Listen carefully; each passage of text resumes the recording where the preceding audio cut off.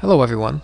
This video is going to show you how to restore your iPhone or iPod Touch to its original factory settings. If your iPhone or iPod Touch happens to be frozen, please refer to my video on how to unfreeze and unlock your iPhone or iPod Touch. So let's get started. Restoring your iPhone to its original factory settings is a way to repair any damages you've done to the phone by downloading unauthorized software or corrupt MP3 files.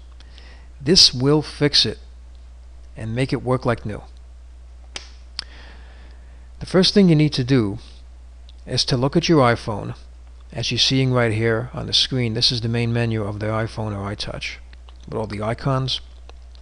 And make sure if this is really necessary, because restoring your iPhone will delete all of the data on it, including any pictures, music, videos, and contacts.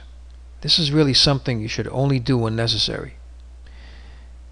The screenshot you're looking at right here is a picture of the iPhone or iPod Touch after it's been jailbroken.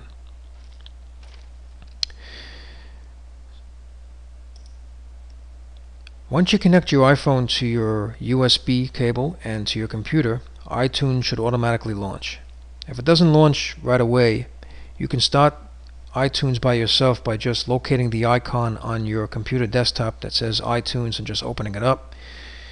After you open iTunes, you should see the name of your iPhone under Devices. As you're looking at right here, I'm pointing to it with my cursor.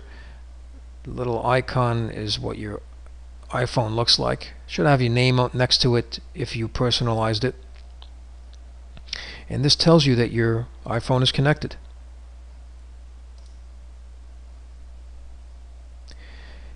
View your iPhone's information page on iTunes. On the right hand side of the pane of the website of iTunes, you'll see two buttons. Make sure to click, I'm pointing to right now, the Restore button.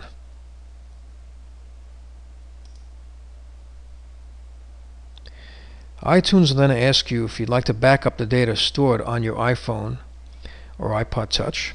This is a good idea because restoring your iPhone will delete all of the data. So click Backup to save your data.